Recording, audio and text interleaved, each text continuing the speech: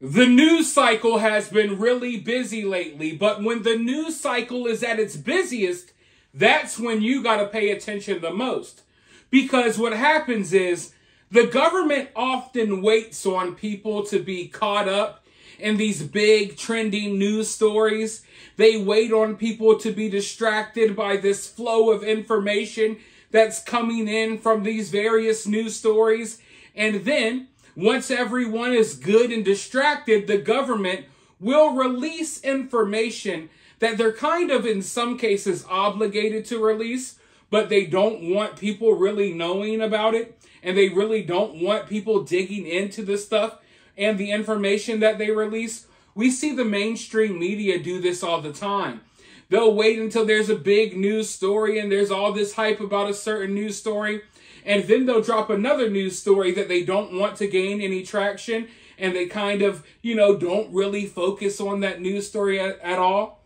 Well, recently everyone's been talking about these big hurricanes. We've been talking about the aftermath of Hurricane Helene a lot on this channel. Obviously, there's an election going on. We're getting closer and closer to Election Day. Just today, it was announced that there was a possibly another attempt on Donald Trump's life. And you got this Diddy stuff going on. Listen, you got a lot of major news stories out there distracting people. And not all of these news stories are a distraction, but nevertheless, people are caught up in these news stories right now. So I know that every time something like this happens, and we got, a plethora of news stories dominating the headlines, I know that there's always information being released behind the scenes about other important things that they don't want us to know about. So I did some digging, I did some looking around, and guess what? As we're all caught up in the election, as we're all caught up in this, we're all caught up in that, the Pentagon came out and admitted that our military bases, the U.S., here in the U.S., all of our major military bases are basically under surveillance by UFO drones. This is what the Pentagon just came out and admitted. Now, UFO drones does not mean that these are aliens. In fact, the Pentagon thinks that they come from China or Russia, but they cannot identify these drones. They don't know exactly where they come from. And the fact that they can't identify them lets you know that they obviously are using some sort of technology that we aren't familiar with, right? But apparently, these drones have been surveilling all of our military bases. And the Pentagon straight up said, and when they came out and released this info, they straight up said there's nothing we can do about it.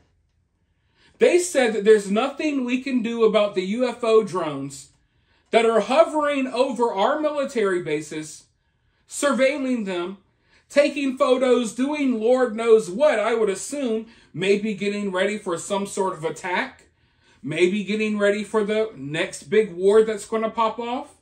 I don't know, but let's go ahead and dive into some of this information that they don't really want us diving into. Fleets of dozens of mysterious UFO drones are surveilling America's most sensitive military sites, and the Pentagon admits it can't do much to stop the aerial intruders, according to a new report.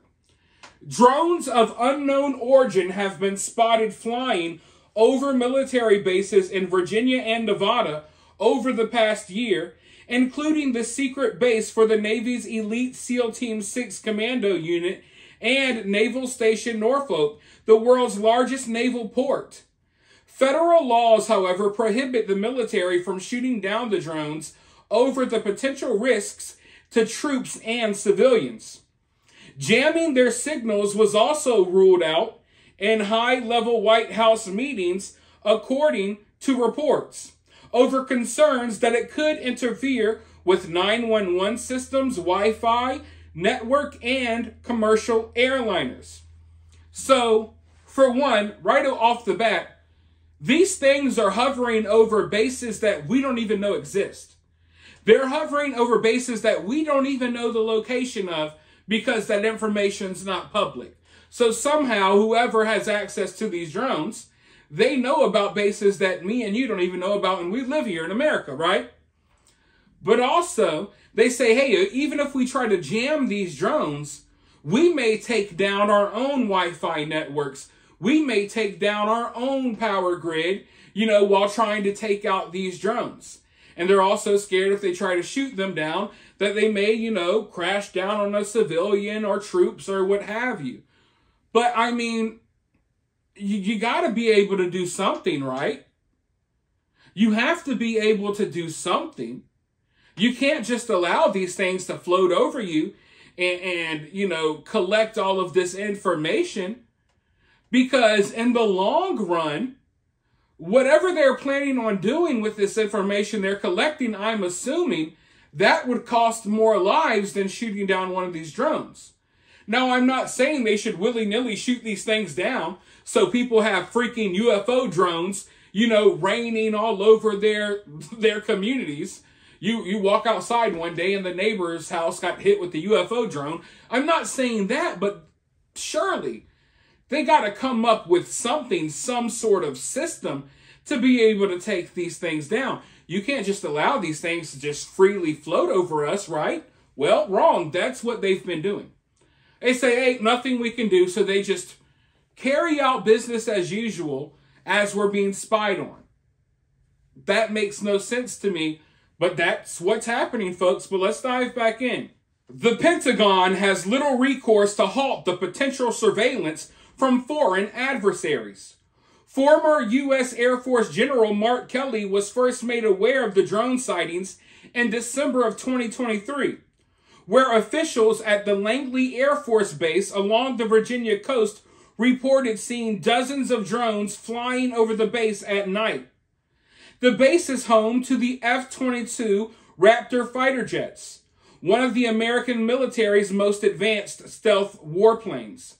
The drones continued to appear over the course of 17 days, with officials suspecting that they might have been deployed by Russian or Chinese agents to spy on American military assets.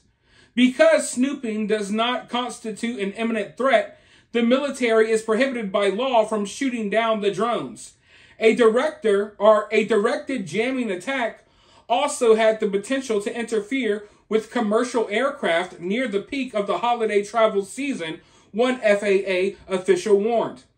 Analog tactics were also unsuccessful, as local police aiding in the investigation would lose sight of the drones during the midnight chases. The drone sightings ended on December 23rd, with officials still unsure as to where they came from and who was operating them.